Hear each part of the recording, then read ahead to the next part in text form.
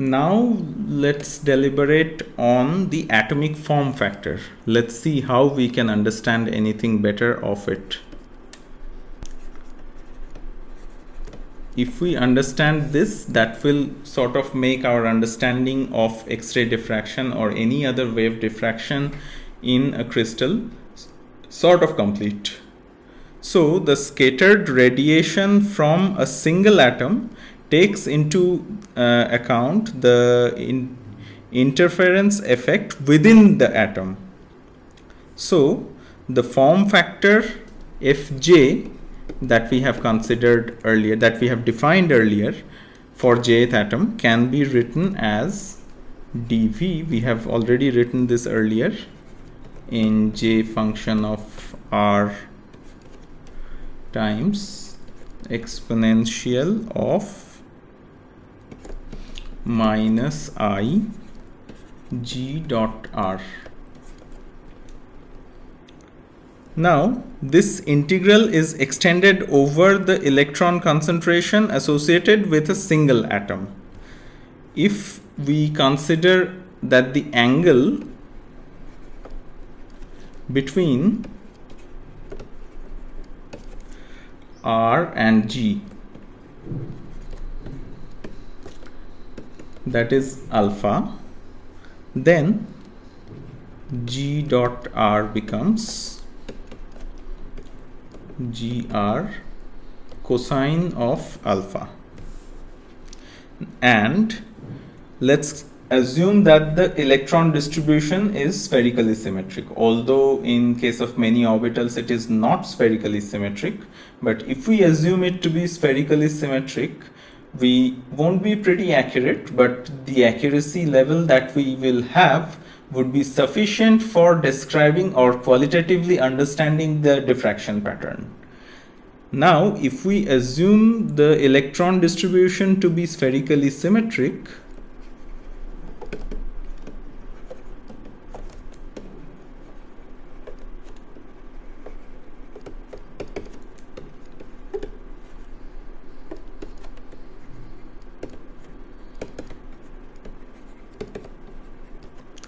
then Fj,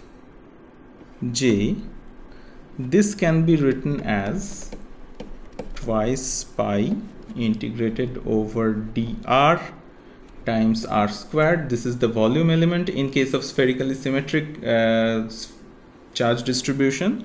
It doesn't depend on any theta or phi. Then we have d of cosine of alpha in J, that's a function of R,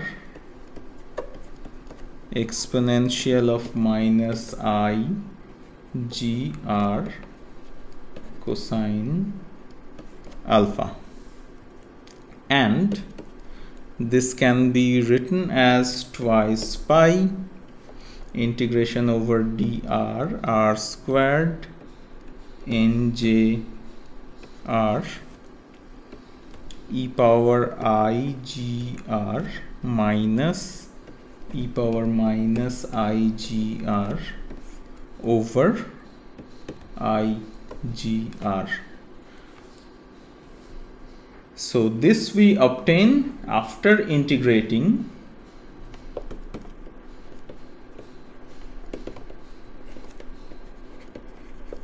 over d of cosine alpha with the range -1 to 1, that is the full range of cosine alpha that we have. We have integrated over d cosine alpha using this range and got this quantity now.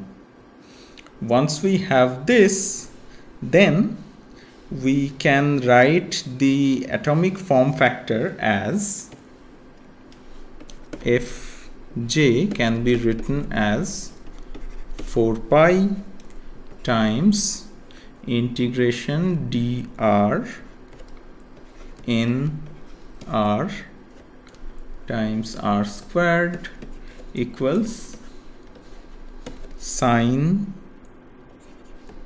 gr over gr.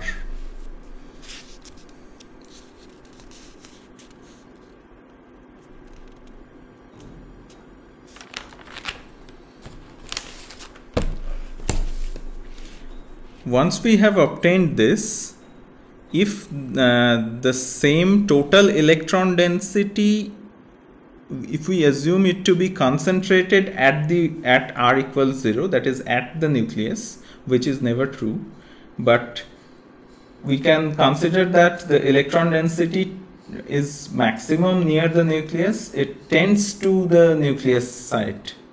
If we consider that kind of a situation, which could be considered in a crystal where most of the space is empty, the electrons are closely bound close to the nucleus and very few roam around and participate in bonding.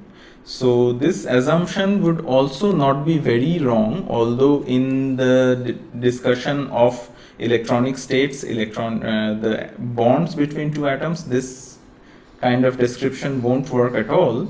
But as long as we are using X-ray diffraction for determining the structure, this would still work in this limited context.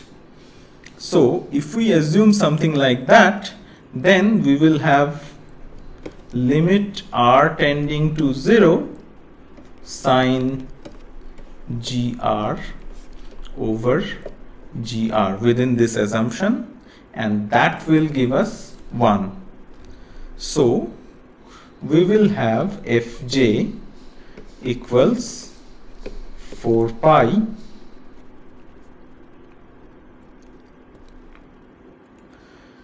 integration over, okay, so this quantity is actually proportional to this for each electron. This is the situation, 4 pi dr nj r square. This quantity would become the number of electrons. Simply from each electron we will have atom contribution to atomic form factor equals 1, and the total atomic form factor would become the atomic number.